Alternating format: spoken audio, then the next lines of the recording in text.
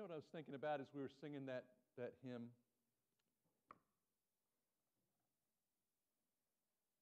It's so easy when you come to church and you've got a mask on or you're sitting at home watching a service to choose not to sing.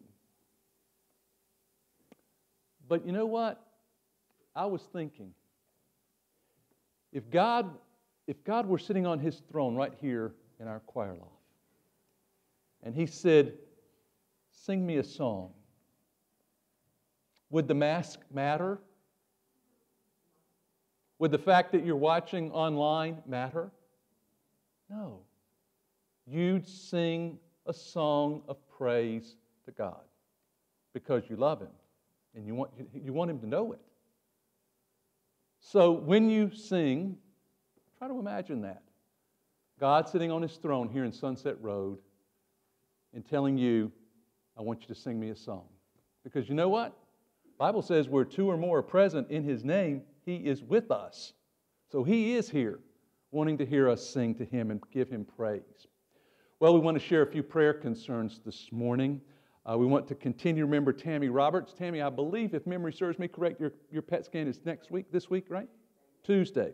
So be sure to say an extra prayer for Tammy on Tuesday as she has this PET scan done. We also want to pray for Martha Griffin. And I talked to her in the end of last week, but Bobby, can you give me an update?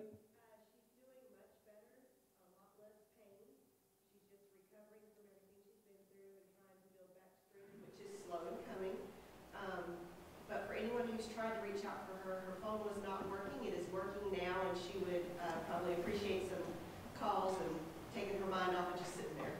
Thank you, Bobby. If you could not hear, Bobby was saying that Martha is doing better. She's still got some pain. She's recuperating from that. She is, if you had tried to reach her, her phone had not been working, but it is working now, and she would very much appreciate some phone calls of encouragement. So Martha, if you're watching this morning, we love you and we're praying for you. We also want to pray for Dave McDonald. He's continuing to recover at home. Also, we want to pray for Francis Mueller, Nina's father. And how is he doing this morning, or most recently? Not that great. I got to FaceTime with him yesterday. Yes. And he's really fading out fast. Okay. So I don't know if it's the morphine. I think it is. I don't know, but he wasn't doing too good yesterday. Okay. If you could not hear Nina, she was saying that her father was beginning to slip away, but she had a chance to talk to him on FaceTime this week, yesterday to be exact. Mr. Mueller is in his late to mid-90s. And so he had a very significant surgery a few weeks ago, so keep him in your prayers. Also want to pray for Shirley Goodrum, and I think I saw Gary earlier. Gary? Yeah, there you are. How's she doing today? She had 2 days in a row, so that's encouraging. She's getting more appetite. Okay. She's had a couple of good days in a row, and she's got some appetite back. So Shirley, if you're watching, we love you and we're praying for you. And Dave, same thing. I know you and Marie watch, so we're praying for you as well. Continue to pray for Wayne and Barbara Helderman. I'm sure they're probably watching this morning today as well. We love you. Pray for Warren Duncan, Shirley's husband. Warren, if you're watching, we send our love and prayers to you as well. Continue to pray for Joey Shipp, Pam's brother, as he recovers from one surgery and faces several more. Continue to pray for Glenda Saunders, Eva Warren Staff's daughter, who has begun her treatments for cancer. Continue to pray for Sandy Alford, Tammy Roberts' niece. Also pray for Christina Baker, Kelly Carroll's friend, and pray for our pastor search committee. They have begun to meet, and we need to keep them much in your prayers. That needs to be at the top of your prayer list, because that group of members that you have called out are going to be the ones who will search out and discover the next person that God intends to serve as pastor of Sunset Road Baptist Church. So keep them in your prayers. Well, right now we want to go to the Lord in prayer. Oh, yes. Thank you, Julie. I'm sorry. They took who to the hospital? Jean. I'm sorry, so Jean. Jean, okay, yeah. Okay, And they were keeping her overnight and changing her meds and doing some stuff. thank you so much, Julie. If you did not hear that, Jean Ryan was taken to the hospital yesterday and spent the night overnight. And Jean, if you're able to watch, we love you and we're praying for you as well. Any others that I may have overlooked or missed? Yes.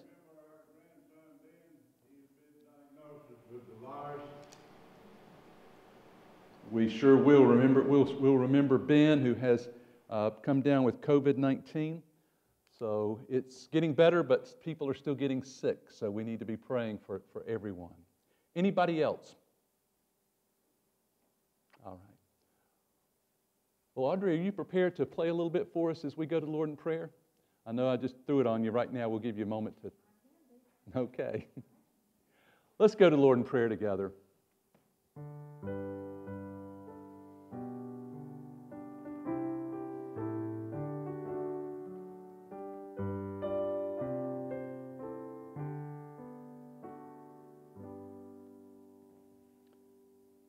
Gracious Heavenly Father, we come to you today because we love you. And the reason we love you is that you loved us first. You loved us best. You created us, and then when we made the decision to sin against you, you made the decision to send Jesus to this earth, your Son, so that He could die on the cross and pay the penalty that our sin merited. Father, that is as basic as Christianity gets, except for something we cannot forget. And that is that Jesus also was raised from the dead 3 days after His death. He was victorious over the grave, and He is the first fruits of them that sleep. Father, how can we tell you how much we love you? And as we approach this Easter season, help us to celebrate the good news of salvation through faith in Jesus Christ. Father, we have mentioned those who are sick. Father, we also want to continue to pray for those who have recently lost loved ones. Father, no matter what the situation, one thing is the same, and that is these folks need you. We're not telling you anything that you don't already know. In fact, Father, I can confidently say that because of your grace, you have already begun to work in these folks' lives. But Father, help them also to know that we are praying for them. Father, we ask you to continue to watch over us as we worship together this morning. Father, we pray that already our hearts, our minds, our all is focused on you and you alone. Father, we love you. Jesus, we love you. Holy Spirit, we love you. We make this prayer in Jesus' name. Amen.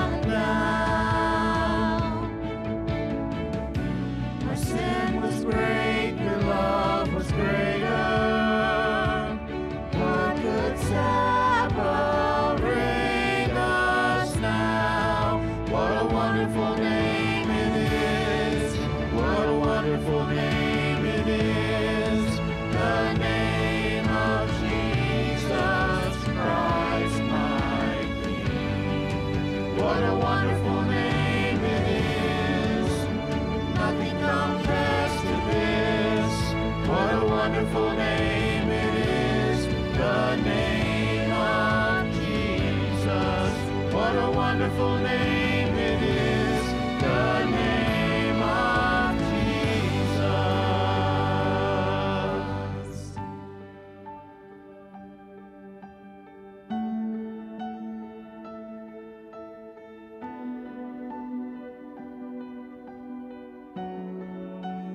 Death could not hold you, the veil tore before you, you silence the boast of sin and grave. The heavens are roaring, the praise of your glory, for you are raised to life again. You have no rival, you have no equal, now and forever, God, you reign. Yours is the kingdom, yours is the glory, yours is the name above all names, above all names. What a powerful name it is, what a powerful name it is, the name of Jesus Christ my King. What a powerful name it is, nothing compares to this. What a powerful name it is, the name of Jesus. What a powerful name it is, the name of Jesus. What a powerful name it is, the name of Jesus. Jesus.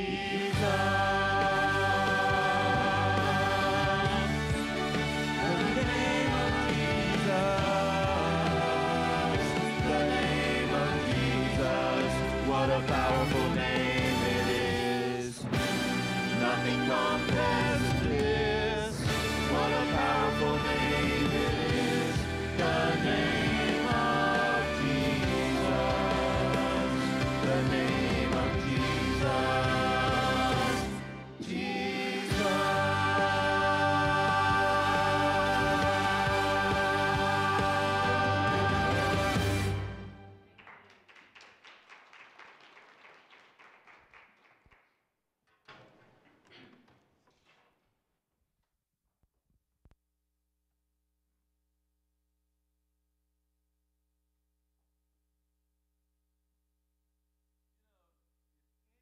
In America deserves a vacation. I think it's Dr. Anthony Fauci. The man is 80 years old, and he never stops.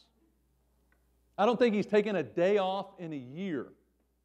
And judging from his television appearances, he starts his morning very early, and he doesn't stop until late in the evening. I don't know how a person 50 years younger could keep up with the pace that he's setting. That's why during this pandemic, Dr. Fauci has become one of my personal heroes. He is earnestly trying to eliminate this plague that's in our midst, while patiently, honestly, and persistently telling people what they need to do to keep from getting sick and avoid dying. And that must get exhausting. I'm serious. The problem is there's still a lot of people who are not listening to the things that Dr. Fauci is saying. They still will not wear face masks. They are not maintaining social distance. They are not washing their hands, at least the way they should. They are not getting a vaccination. They are convinced that COVID is either isn't real or that God will protect them from this deadly disease. Which sort of reminds me of a funny story. Seems a man once owned a house that was located very close to a river, and record amounts of rain had been falling, causing the river to begin to flood. So the police started going door to door.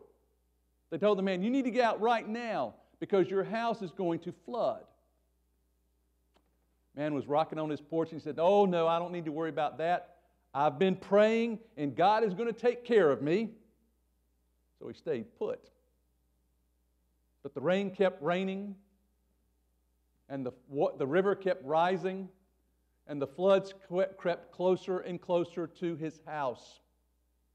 Finally, his street was flooded and firefighters came floating down the man's stream in front of his house, came floating down the street in a boat and told him, get in the boat. You need to get out right now. But the man just nodded his head and said, no. I've prayed about this thing and God is going to take care of me. Unfortunately, the rains kept falling, the river kept rising, the flood kept inching closer and closer until finally it was inside the first story of his house and then the second story of the house. And finally the man had to get up on the roof to avoid the floods. And about that time he climbed out on the roof, a helicopter came flying over him. And they lowered one of those rescue baskets down and they said, climb in and we'll pull you to safety. The man went, oh, no, I'm not worried. I've prayed about it, and God's going to take care of me. But the rain kept falling, the river kept rising, the floods overwhelmed his house, and pretty soon the man died, and he went to heaven. And when he got there, he was furious with God. Lord, I prayed about the flood. I expected you to protect me. God replied, what more did you want? I sent the police and the fire department and a helicopter to rescue you, and you would not listen. It is dangerous not to listen when you get a very solemn warning. Which brings me back to Paul. In the 21st chapter of Acts, we see Paul ignoring a lot of warnings about his plan to visit Jerusalem. Repeatedly, he told that going to Jerusalem was dangerous, possibly even deadly. But nothing could shake Paul's determination to make one more visit to Jerusalem. In today's message, I want us to look at some of those message warnings that Paul received and discover why he was so determined to fulfill his plan to go to Jerusalem. So turn with me to Acts chapter 21. We're going to pick up the story in the first verse. Acts 21, verse 1. Notice what the Bible says here. After we had torn ourselves away from them. Now Paul, who was one of Luke, who was one of Paul's missionary companions, is talking about Paul's experience with the leaders of the Ephesian church. During his visit, Paul had told them that none of you will ever see me again, knowing that this was going to be the last time they would ever lay eyes on Paul, had a powerful impact on these men. So notice what it goes on to say. Let's skip down to Acts chapter. Let's go back and look at what it says in Acts chapter 20, verses 36 through 38. When Paul had finished speaking, he knelt down with all of them and prayed. They all wept as they embraced him and kissed him. What grieved them most was his statement that they would never see his face again. Then they accompanied him to the ship. You know, the other day I was thinking about my last Sunday at New Sandy Creek Baptist Church. After the service, Pam and the kids went ahead and left, coming to Charlotte, and I stayed behind to make sure everything was packed away the way it should. And when I was all along in that parsonage, I started crying like a baby. Now, don't get me wrong, I was excited about coming to Sunset Road, but the finality of that moment unleashed a torrent of emotions inside of me.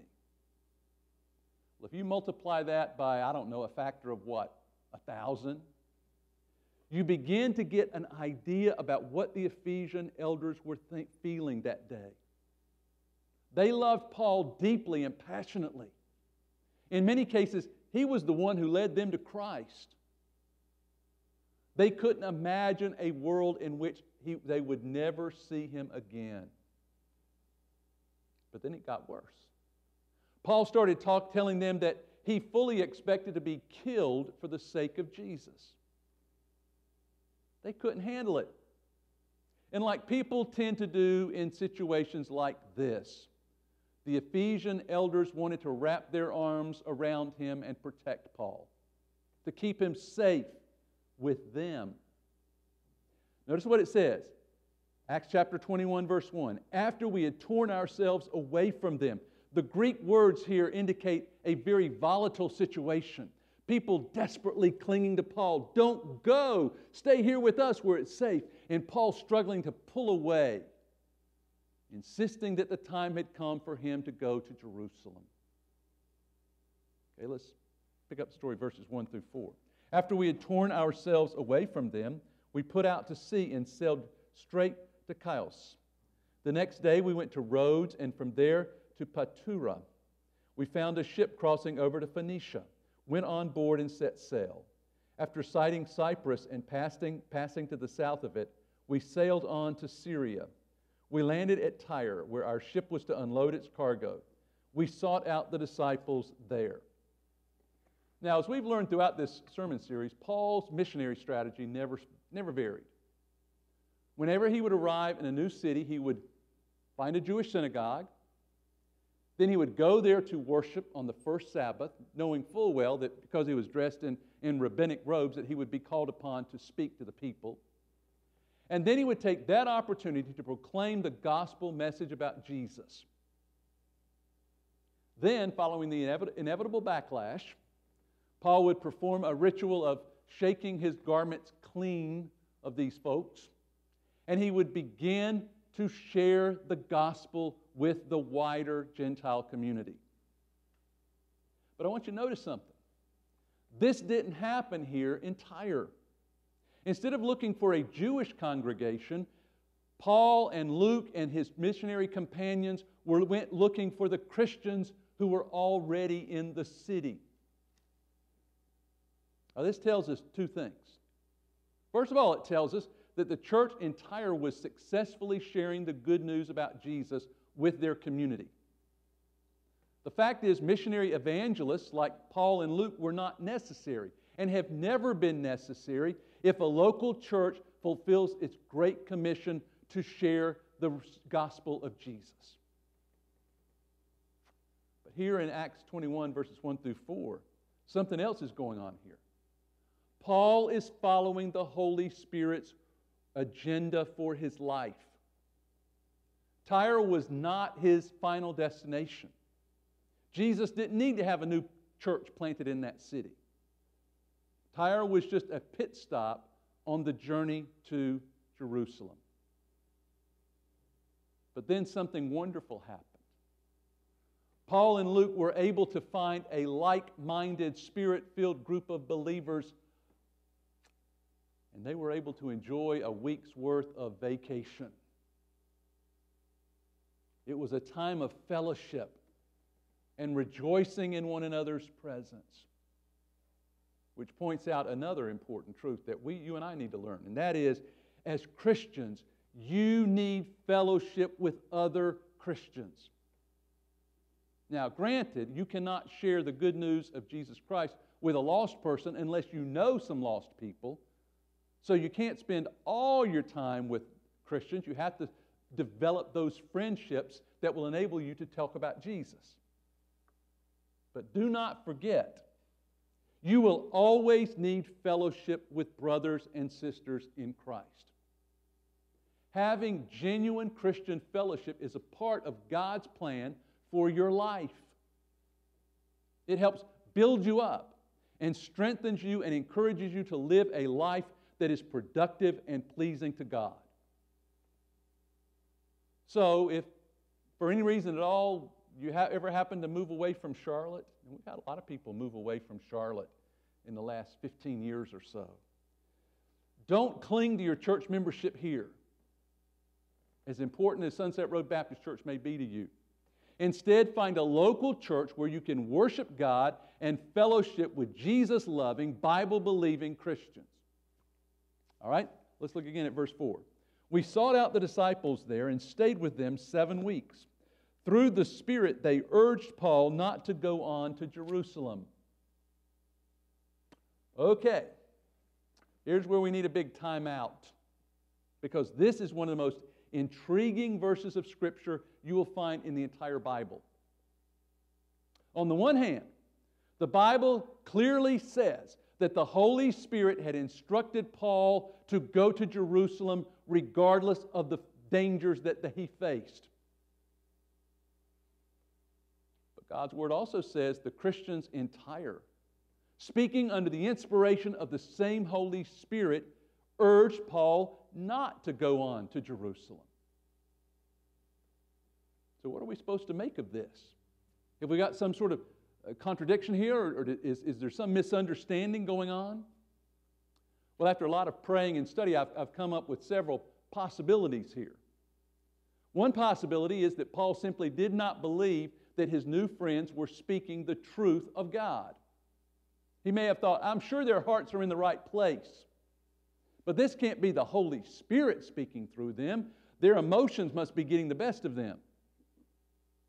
But there's only one problem with that theory. The Greek words that are used here are always used to refer to someone who is genuinely proclaiming the truth of God under the direction of the Holy Spirit. That rules that theory out right away. A second possibility is that the Holy Spirit had ordered Paul to change his plans. Listen to what these people are saying, not what you heard before. But if that's the case, you have to say that Paul went on to sin against God because he continued on to Jerusalem, which makes no sense whatsoever, because Paul was not the kind of person who deliberately disobeyed God. Here's what really happened in Acts chapter 21, verse 4. The Holy Spirit needed the Christians in Tyre to reveal what Paul faced in Jerusalem. Paul's friends understood this revelation as a direct warning from God. Don't go. Stay here where it's safe. But Paul interpreted these words to be a confirmation of the warnings that he had already received. Paul knew that he was going to face persecution, imprisonment, and possibly even death in Jerusalem. But that didn't matter. Listen to what he told the Ephesian elders in Acts chapter 20-24. Remember the Ephesian elders? However, I consider my life worth nothing to me. My only aim is to finish the race and complete the task the Lord Jesus has given me, the task of testifying to the good news of God's grace. You know, Paul's experience in Tyre had some important implications for Christians today. Even if someone comes along and claims to have a direct revelation from the Holy Spirit, God expects you to use the mind and the spiritual discernment that He's given you to correctly interpret what is being said. In 1 John chapter 4, verse 1, the Bible says, "Dear friends, do not believe every spirit, but test the spirits to see whether they are from God, because many false prophets have gone out into the world." This idea of testing the spirits means you put the claim of special revelation to the test.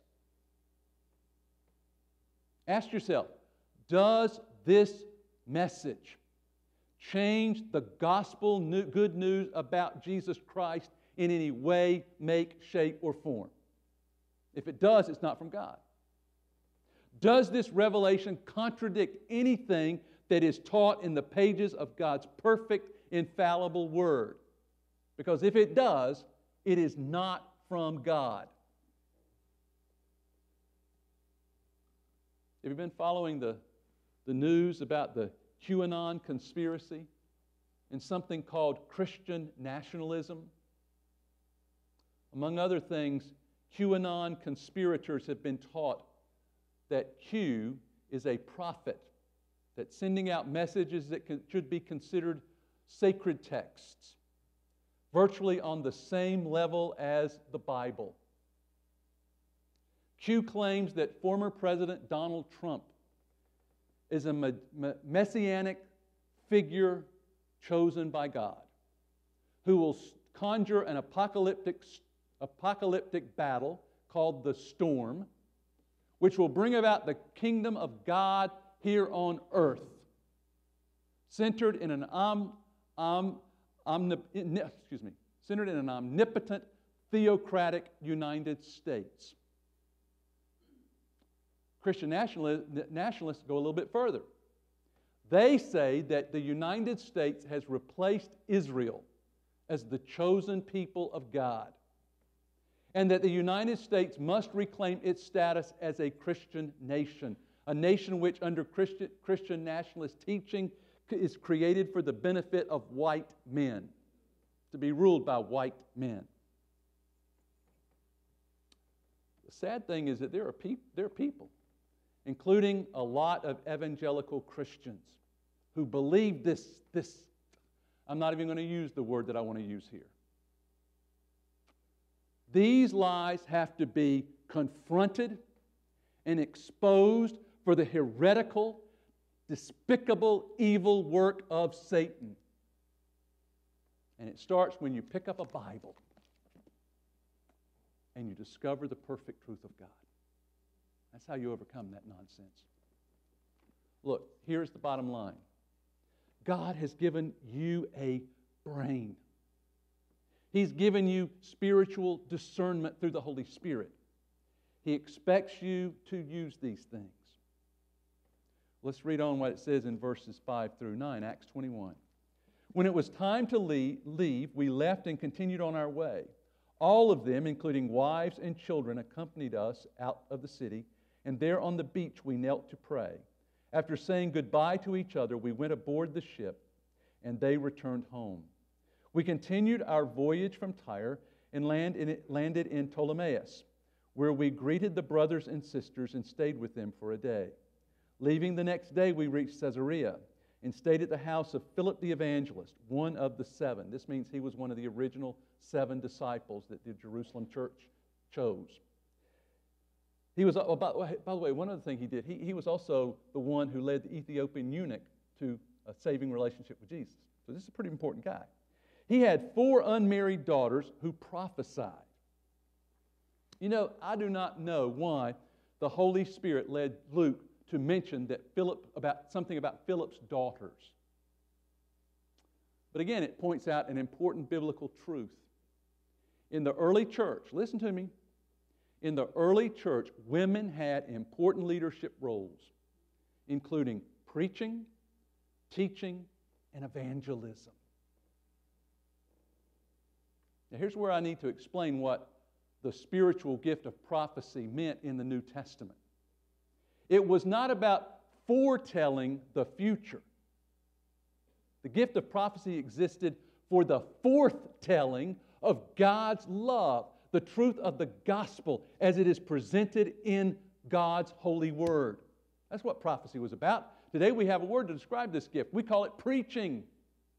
Okay? As long as the preacher is rightly dividing the word of God and proclaiming the name of Jesus. If he's just going on and on about his opinions or about current events, that's not preaching. Now, this is a fact. And this fact confronts churches that do not allow women to have leadership roles in their congregation.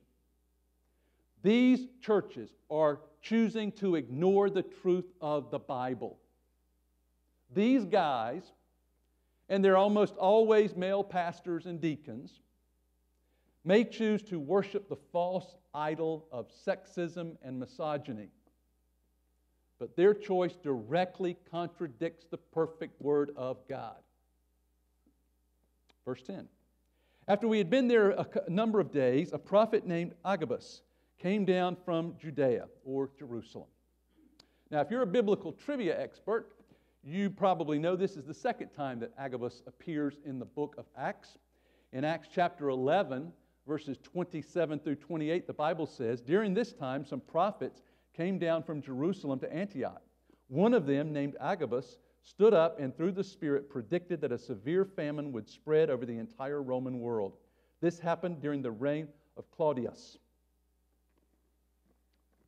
Folks, there's no doubt that God gives some believers the ability, the gift of foretelling the future. It's happened from time to time in the Bible, and there's no reason to think that it will not continue to happen in the church. But again, if someone claims to have a revelation from God that predicts the future, it's time to take a deep breath, then get out your Bible and discover what God's Word says. A good guideline here is found in Acts chapter 17, verse 11. Paul has been preaching to the Bereans, and it says, "Now the Berean Jews were of more noble character than those in Thessalonica, for they received the message with great eagerness and examined the Scriptures every day to see if what Paul said was true." For the Berean Jews, Paul was preaching a message they'd never heard of, a message that seemed to contradict a good bit of what they'd always been taught. But they didn't reject it out of hand. Instead, they carefully studied the Bible to see if Paul's message of Christ and Him crucified was true. Look, if someone claims that they have a revelation from God, especially about the second coming of Jesus or the end of times, it's best to stay highly skeptical of those claims and test that claim against the perfect, infallible truth of God's Word. Pick it up again at verse 10. "After we had been there a number of days, a prophet named Agabus came down from Judah. Coming over to us, he took Paul's belt, tied his own hands and feet with it, and said, 'The Holy Spirit says, in this way the Jewish leaders in Jerusalem will bind the owner of this belt and will hand him over to the Gentiles.'" That's kind of dramatic stuff, isn't it? What would happen if something like that would happen in our church this morning? I don't even want to talk about it right now. But here's the thing. Agabus' action actually had an Old Testament basis. There was something going on in the Old Testament that led him to follow the Holy Spirit's leadership in this matter. In Ezekiel chapter 4, verses 1 through 8, listen to what the Bible says. "Now, son of man, take a block of clay, put it in front of you, and draw the city of Jerusalem on it. Then lay siege to it." Okay? Build a model of Jerusalem in your house, and then once that model, begin to attack it. Erect siege works against it. Build a ramp up to it. Set up camps against it. And put battering rams around it. All right. Then take an iron pan, place it as an iron wall between you and the city, and turn your face toward it. It will be under siege, and you shall besiege it. This will be a sign to the people of Israel. I think a sign that Ezekiel's gone crazy. You know? Then, it goes on, "Then lie on your left side and put the sin of the people of Israel upon yourself. You are to bear their sin for the number of days you lie on your side. I have assigned you the same number of days as the years of their sin.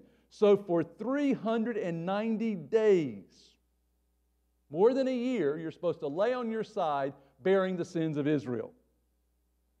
After you have finished this, lie down again, this time on your right side, and bear the sin of the people of Judah. I have assigned you 40 days, a day for each year. Turn your face toward the siege of Jerusalem, and with bared arms prophesy against her." So in your house, go up to the model of Jerusalem that you have created and stretch out your hand and begin to prophesy against it. "I will tie you up with ropes so that you cannot turn from one side to the other until you have finished the days of your siege." You know, they say a picture is worth 1,000 words. Well, if that's true, then Ezekiel's bizarre behavior must have been worth millions of words.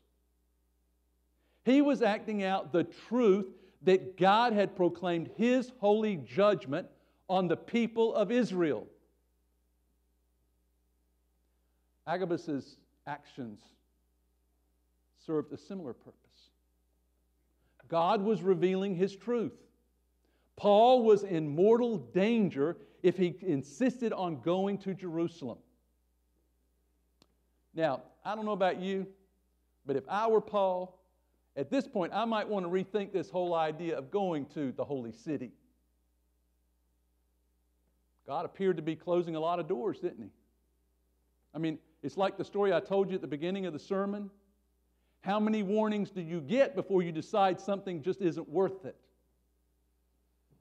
At the very least, Paul's desire to go to Jerusalem wasn't being made any easier given the advice he was receiving from his friends.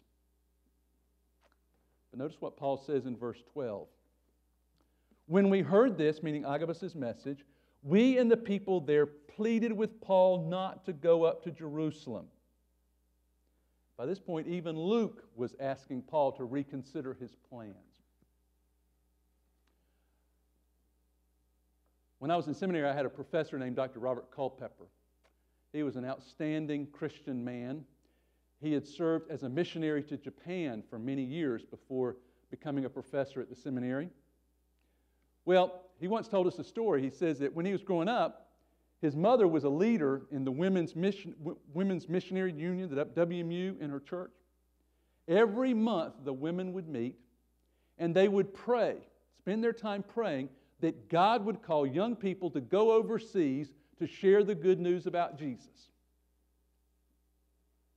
Now, given all that, Dr. Culpepper says, I was convinced that my mother would be thrilled when I told her that I had accepted God's call to go to the mission field. He said, I told her, Mama, your prayers have been answered. God is calling me to be a missionary in Japan. She looked at him with a stern face and she said, Bob, I never meant for God to call you. One of the most difficult things a Christian can do is to follow the leadership of the Holy Spirit in the face of numerous obstacles, countless warnings, and strong objections from family and friends. But it's clear Paul never wavered in his determination to obey God's call on his life. Notice what it says in verse 13. Then Paul answered, why are you weeping and breaking my heart? I am ready not only to be bound, but also to die in Jerusalem for the name of the Lord Jesus. Where did Paul get this kind of courage? From the one who died on the cross for him. Jesus had gone to Jerusalem knowing full well what he would face there. Rejection and denial by his closest friends, arrest, a sham trial, and severe beatings at the hands of the Roman soldiers, the physical torture of the cross, the spiritual agony of being separated from his heavenly daddy God, and a sacrificial death for the sin of the world, for your sin and my sin. To Paul, it was a simple proposition. If Jesus loves me that much, I will gladly and willingly lay down everything for him. You still have your Bibles with you. Turn over to Philippians chapter 3. Philippians chapter 3, I want us to read verses 7 through 14 where Paul talks about this a little bit more. Notice what he says. But whatever were gains to me, I now consider loss for the sake of Christ. What is more, I consider everything a loss because of the surpassing worth of knowing Christ Jesus my Lord, for whose sake I have lost all things. I consider them garbage that I may gain Christ and be found in Him, not having a righteousness of my own that comes from the law, but that which is through faith in Christ, the righteousness that comes from God on the basis of faith. I want to know Christ, yes, to know the power of His resurrection and participation in His sufferings, becoming like Him in His death, and so somehow attaining to the resurrection of the dead. Not that I've already obtained this, or have already arrived at my goal, but I press on to take hold of that for which Christ Jesus took hold of me. Brothers and sisters, I do not consider myself yet to have taken hold of it, but one thing I do, forgetting what is behind and straining to what is ahead, I press on toward the goal to win the prize for which God has called me heavenward in Christ Jesus. So I wonder, are any of you feeling a call to do something for Jesus today? If that is true, don't worry about the obstacles. Don't listen to the warnings. Don't surrender in the face of objection from family and friends. Instead, be like Paul. Be like Isaiah, who answered God boldly and courageously, "Here I am, Lord, use me." Let's go to the Lord in prayer together. Heavenly Father, we thank you for this time of worship that we've experienced today. Thank you, Father, for pouring out your love on us in powerful ways. Father, we have sung your praise. We have prayed down heaven's blessings. We've listened as the Word of God was proclaimed this morning. And Father, now people will make decisions. If someone has never accepted Jesus as their personal Savior and Lord, perhaps the day has come for them to do what Tyler has already done, and that is accept Jesus as your Savior and follow Him in believer's baptism. And so if there's someone either here in the sanctuary or watching online who's ready to ask Jesus to be their Savior, I hope that they'll pray this prayer with me. Dear Jesus, I believe that you are God's one and only Son. Jesus, I believe you died on the cross for me because I'm a sinner. Jesus, I believe that you were physically raised from the dead 3 days after your death on the cross. Jesus, I confess to you that I'm a sinner. Please forgive me. I invite you to come into my life and be my personal Savior and forever friend. Father, if someone's prayed that prayer today or just nodded as I was praying the prayer, then today is their day of salvation. And if they're here in the sanctuary, I pray they'll come forward after the worship is over and speak to me. If they're watching online, I pray they'll send me a message at the email address shown on the screen. Father, there may be others here today who've been wrestling with some sort of call on their life that you've made. Perhaps it's to teach a Sunday school or to work here on some committee or organization here in the church. Perhaps, Father, it's to get involved in the wider community, sharing your good news and taking your love out into the world. Perhaps, Father, it is someone who's being called to be a pastor or called to be a missionary. Father, whatever decision needs to be made, I pray that they will say yes to Jesus, just like Paul did, just like Elijah did. And Father, we make this prayer in Jesus' name. Amen.